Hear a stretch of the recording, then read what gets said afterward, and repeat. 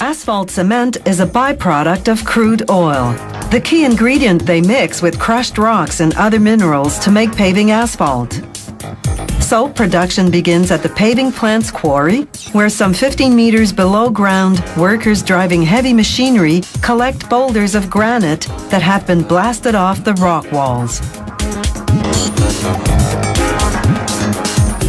Trucks transport the rocks to the paving plant, which is right on the quarry site. They dump their cargo into the primary crusher, a machine whose steel jaws crush these big rocks into pieces smaller than 20 centimeters.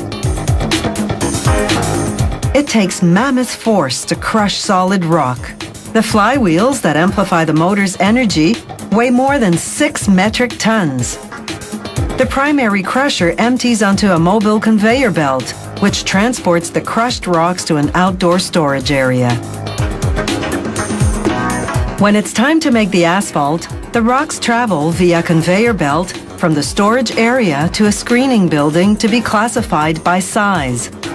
There, the rocks tumble downward over a series of inclined screens whose largest holes are 10 centimeters big.